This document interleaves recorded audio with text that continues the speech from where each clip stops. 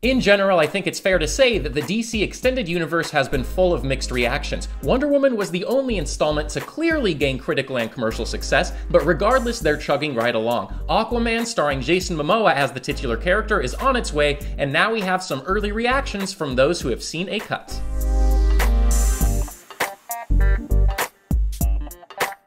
These reactions are from individuals over at DC Entertainment and Warner Brothers because, I mean, who else would have seen it at this point? Jeff Johns co-wrote the film's story, and he had this to say. The underwater stuff has never been executed like this before. The visual effects shots coming in are just beautiful. James can switch modes from horror to big, bright, colorful action to really emotional scenes. He's so able to hit all these different genres. Johns has worked on Aquaman comics, so he's well versed in Arthur Curry, and it is pretty cool that he's impressed with what director James Wan is doing. Peter Safran is one of the Aquaman producers, and he had this to say. Aquaman has got the great action you expect, it's got a lot of great humor, it works on so many levels, it's a testament to James's unique vision. I think it's an extraordinary step in DC Universe that sets it on the right path.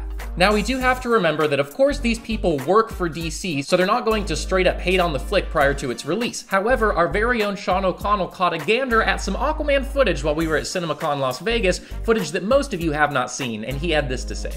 Everything about this movie just looked epic in scope. I'm really starting to get convinced that James Wan knows what he's doing with this source material. It looked great. I mean, I think that DC is really starting to right its ship after Justice League, figuring out how to do solo movies with these characters. I think that Momoa is owning the role of Aquaman, and James Wan's eye for this massive scope, this Game of Thrones type style storytelling just looks really, really impressive. I left that footage presentation really psyched to see what Aquaman was going to be, and I feel really confident about what DC's doing in terms of their cinematic universe. So there you go. It was just a scene, so he can't speak much to the development of the story, but his comments mirror a lot of what Johns was saying about the visual style and what Safran was saying about the DCEU being on the right path. With passing along this praise from the DC crowd, Entertainment Weekly also mentioned that the film is said to be visually more punchy than previous installments in the universe and with more humor. Many will say that this direction, which is different than where Zack Snyder has gone in the past, is absolutely the right choice. Thank you for watching. Stay tuned for all of the latest DCEU updates by hitting like and subscribe. We will see you next time.